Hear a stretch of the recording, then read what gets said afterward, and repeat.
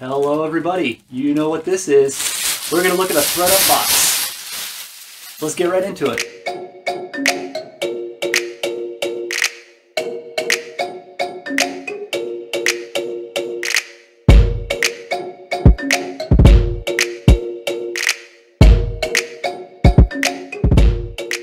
And welcome back.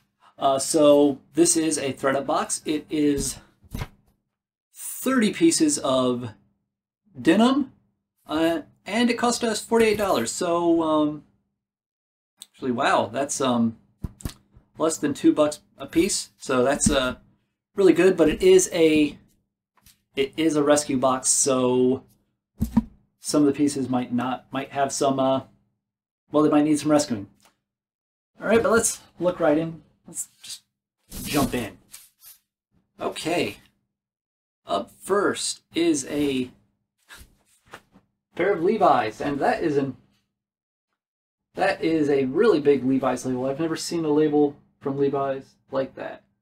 These are skinny 511s. They are a 36 waist, a 30 length.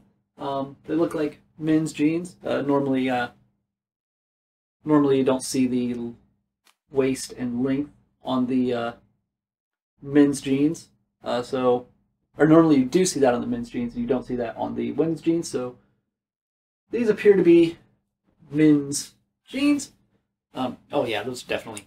Looking at the bottom, I don't see a whole lot of fraying. So pretty good pair of jeans. Good solid pair. I think we normally get around 10 to 15 for our Levi's. We do get more if they're certain styles, but definitely off to a good start. All right, up next we have a Hester and Orchid, a large, and this is a denim shirt. I'm not familiar with the brand, being that it's a large. Maybe that's a men's shirt. Well, let's see. I can just check. Yep. Oh no, the buttons are on the left, which means it's a woman's shirt. It is button up because we don't have buttons to keep the collar down. And looking at the sleeves, with the button right there to keep the sleeve rolled up, that is not something you see on a whole lot of men's shirts. So this is a woman's shirt, denim shirt. I don't see any flaws in it, so I think that'll do nicely. I'll just set that aside because I like to keep all the jeans in one box and shirts in other boxes. Okay, up next we have another denim button down or button up shirt. This one is a J. Crew. It is a XXS, so extra small, and it looks to be another women's shirt. Let's see. Well, we can look at the materials here. It's 100% cotton. Yeah, I'm not seeing any flaws. I know one thing you need to check when you're looking at pieces that have the sewn-on buttons as opposed to like the metal buttons is you need to make sure that each button is actually attached. The buttons will come undone and they'll start to hang on by a thread, and then they'll just fall off. And so all these buttons appear to be actually on really good. And it still has these spare buttons on the inside, so I'm not really sure. I don't think this piece needs rescuing either. Yeah, so far we are off to an outstanding start with this box. Maybe better than our thread up versus box we did. Okay. Up next we have a Talbot's. These are a pair of women's jeans. They are a size 8 boot cut. And yeah, looking at them, another good pair of jeans. Flawless 5 pocket. So 1, 2, 3, 4, 5. So that's accurate. You know, I mean, we haven't found like a real like standout high-end pair of jeans in here yet, but a lot of good bread and butter stuff that'll definitely sell. Okay, up next we have a Gap. These are a size 14. They are a capri, so not capris don't really tend to do as well as full-length jeans. Oh, just a little fuzz on there. I thought that might be a flaw. Yeah, another good pair of jeans. Well, another capri. So that's probably not going to do as well, but good condition nonetheless.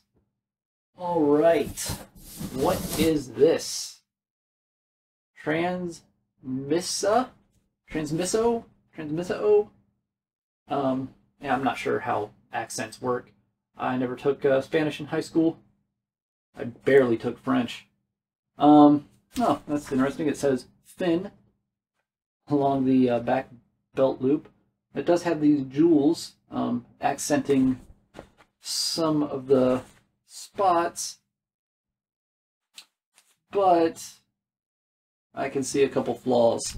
One right there, that little string of jewels is coming off, and I noticed this when I shot it.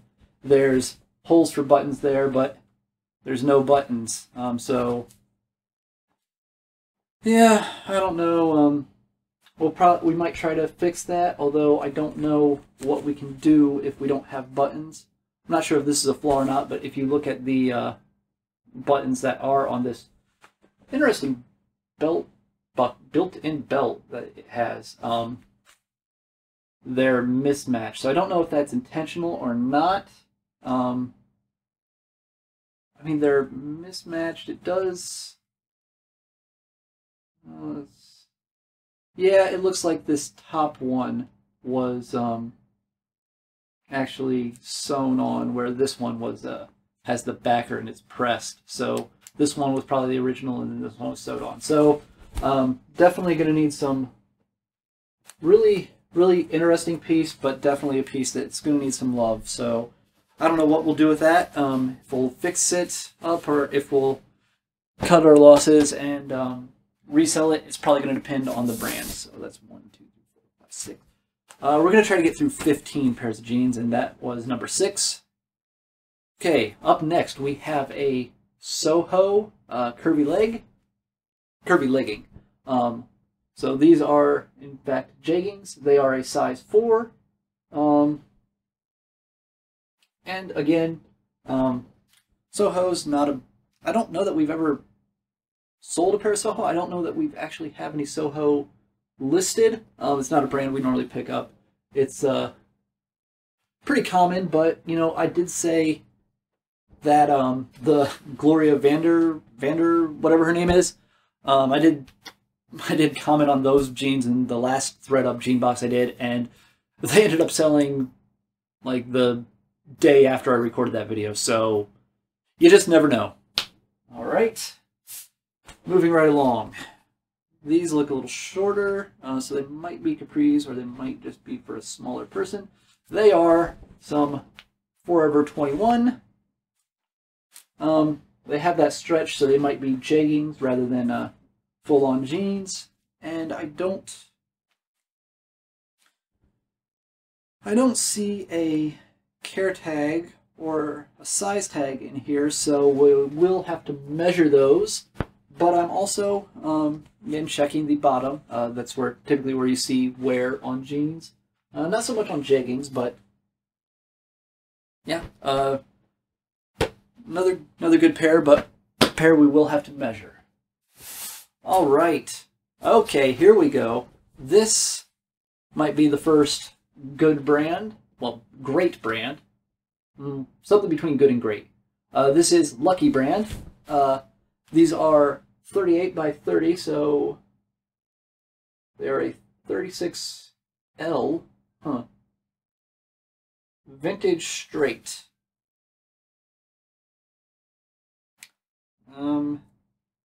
Yeah, So a nice pair of Lucky Jeans.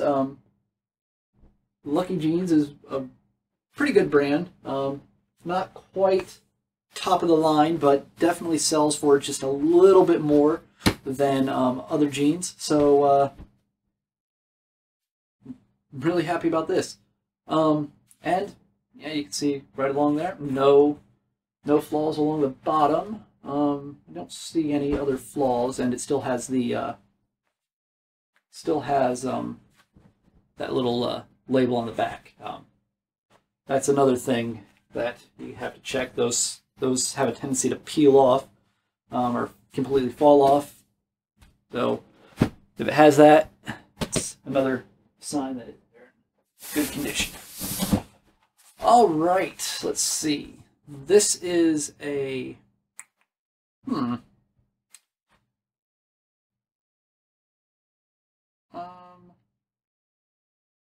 this is a Uniqlo QLO. I don't know that that's how to pronounce it. I recognize that part of the brand. If I look, I would say look at the tag, but you see the tag has completely faded. But still some stuff on the care tag. They are size 34 by 34. Another good pair of jeans. I do think we did recently sell a pair of these jeans. So this is a brand that we have sold. I can't remember what we actually sold it for, so I don't know if it's low or high. I believe it was just in our typical range, which is anywhere from like $10 to $20 is that's our typical range that we sell with the jeans. Okay, that was 1, 2, 3, 4, 5, 6. How many? 7, 8.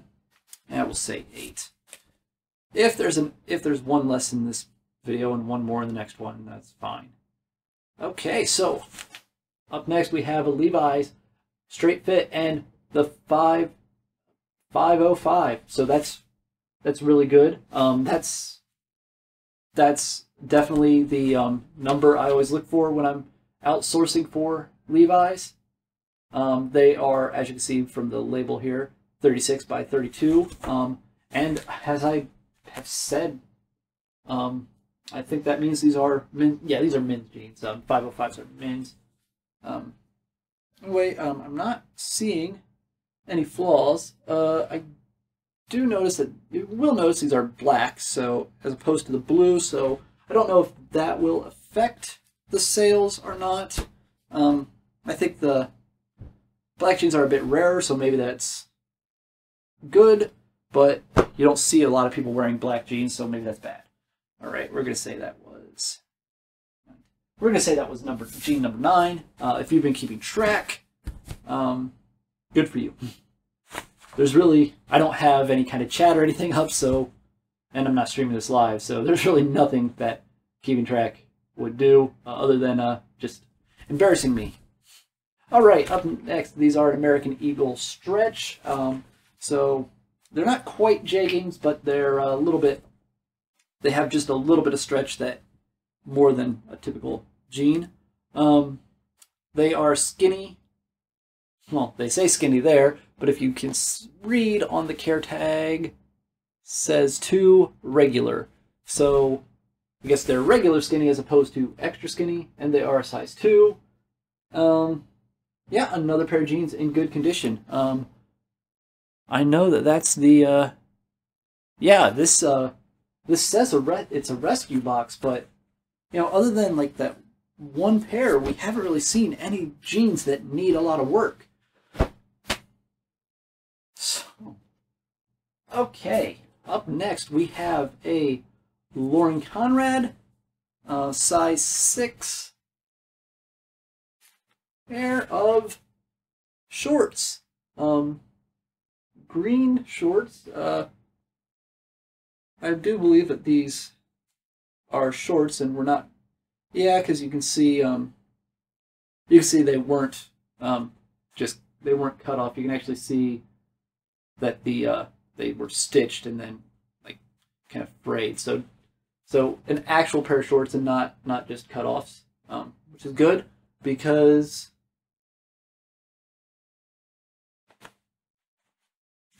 which is good because if it's you don't want to sell modified stuff. You want to sell stuff that's unmodified. So I don't know what I'm talking about. Nice pair of shorts. Definitely should do good for the upcoming summer. All right. Up next, I haven't heard of this brand. A Jolt, size 1. And there, yeah, I haven't heard of this brand. And a nice big button with the name right on there. You can't really read it in the camera. It just says Jolt. Anyway, one thing I will notice, I'm missing the label on the back, and you can clearly see that there was a label there because it's kind of not faded where it was.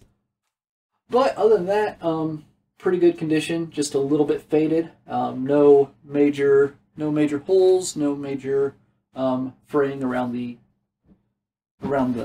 ankles. Yeah, no, pretty good. Okay. Up next, we have a Bongo high-waisted skinny, size 5. Those are another pair of black jeans. Like I said, I don't know if that's good or bad. I don't think we've sold enough pairs of black jeans, or even listed enough pairs of black jeans to really know if that's, yeah, to really know how that affects it. But,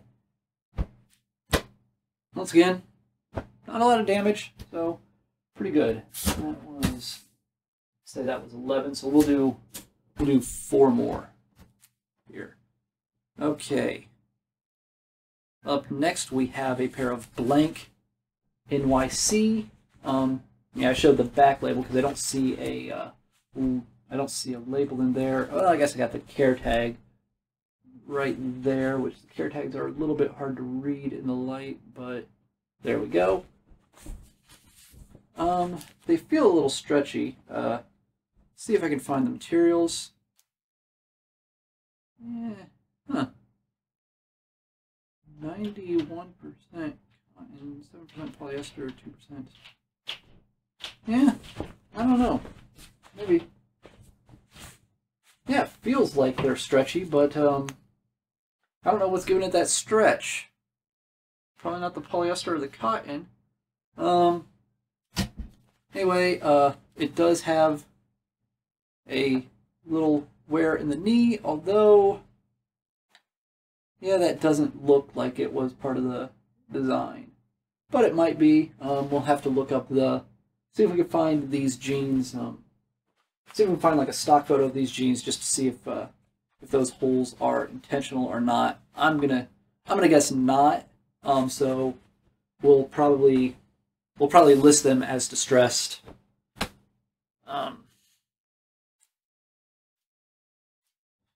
Yeah. Okay. All right. Now we're getting to some of the things that need rescued. Up next, we have an ampersand denim. That's really not showing up at all. Ampersand denim. There we go. These are size 28. They are boyfriend low waist. So the boyfriend cut, the boyfriend jeans or boyfriend shirts, they're designed to fit a little bit more like men's jeans, but still made for a woman. And as you can see at the bottom, there's some fraying around the ankles, so that will definitely affect it. There's some fraying around the pockets. Yeah, it's no, that looks intentional. There's that little bit of wear right there, but that looks like intentional distress. So yeah, I don't know. Maybe we'll see if we can put those in a bundle. I always say that, and we never end up bundling stuff, and then the stuff I say we're gonna lot, we just end up selling full price. All right, up next we have a Gap legging jean. So a pair of Gap jeggings. And we're back to looking at, yeah, these look pretty good. None of the distress, which you really can't distress jeggings too much. Anyway, really good condition. It is missing the back label right there, and you can see the stitching, so there was something there. But other than that, they look like they're in pretty good condition.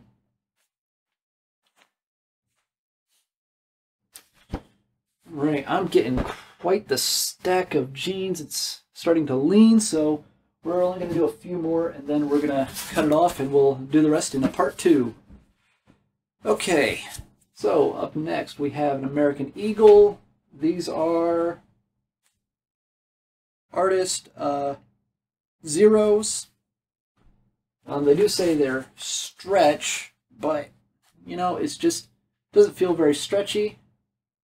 They do have a little stain right there, so probably have to wash those. See if I can get that out with some of the good chemicals. It has stains anywhere else? No, I don't see any stains anywhere else. So probably just that one. Maybe it'll come out. Maybe it won't. I'll start a second stack. All right, last we have a pair of Old Navy boot cuts, size 6. And yeah, nice pair of jeans to end on. Nothing too spectacular about them. You know, just gotta do a little pose for the thumbnail. Yeah, nothing too bad, nothing, but they are Old Navy, so they'll probably go somewhere around $10–15. Old Navy is one of those it's one of those brands that doesn't go for a lot, but they do tend to sell. All right, so this box was listed as a DIY rescue box, but a lot of those jeans looked like they are just good to go. I mean, we did have a couple that had some distressed, some holes where there shouldn't be holes. We had that one pair that was really unique, but again, flawed. Looked like someone had really enjoyed that pair of pants and wanted to just keep it together as long as they could. Yeah, but other than that, pretty good jean box.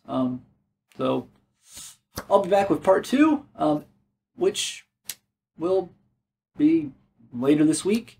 Until then, be sure to like, share, subscribe, comment. All that stuff is down below. And I'll see you later.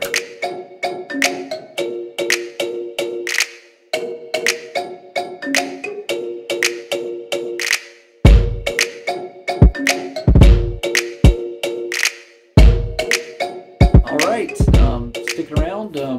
I'll put the link to part 2 right up there. So go ahead and click that, and you can see how this box ends.